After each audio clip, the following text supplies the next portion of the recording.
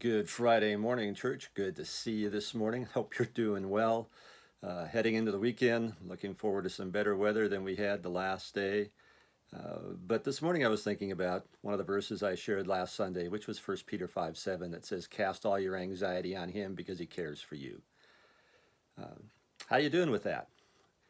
That was one of the challenges I remember giving you Sunday, was to begin to do that. And I know for most of us this is difficult because we tend to be like that fisherman who casts his line out and then reels it back in. And that's what we'll often do with God. We will cast our cares, or at least we will in our praying in our prayers, cast our cares out to Jesus, but then we will just reel them back in and try to handle them on our own.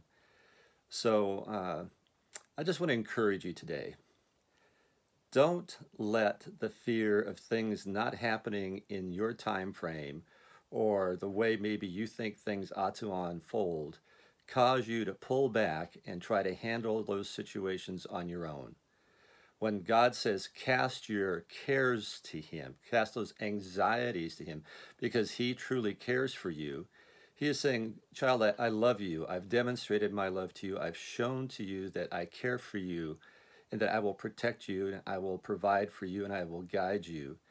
Now, please just hand that over to me. Let me begin to take care of it. Let me start to open the doors. Let me start to change the circumstances. Let me begin to work in your own heart if maybe that's where the work needs to be done.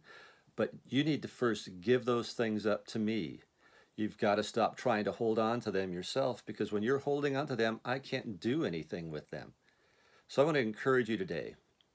If you're struggling casting your cares, just try to let it go.